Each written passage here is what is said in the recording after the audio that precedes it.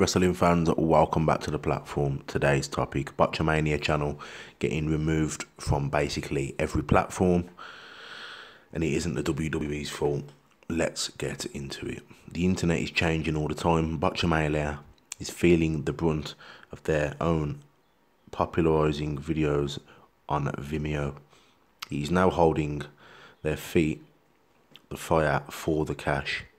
Matthew, the driving force behind the popular online Botchamania, the pro wrestling series, released a statement to fans. The Vimeo wants 10 grand a year to continue hosting Botchamania's content.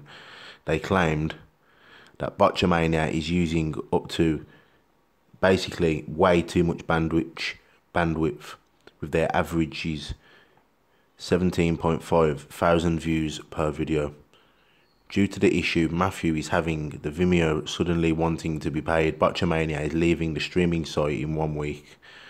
Vimeo has informed me that Botchamania is using too much bandwidth. If I want to keep using their site, he basically needs to pay them 10 grand every annual. I asked how can he reduce the bandwidth. They says by removing videos, so basically his channel will be no more.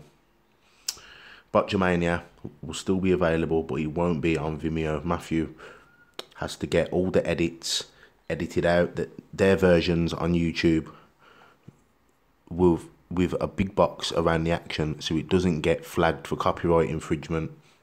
This is a tricky time with copyright claims, to say at their least, but Vimeo is making things even more complicated by complaining about the bandwidth.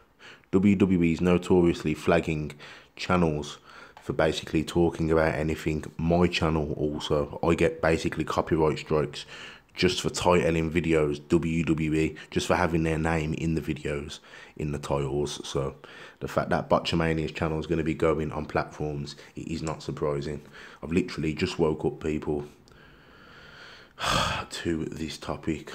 Take 2 minutes out of your day, check out my content, hit that bell, share, subscribe.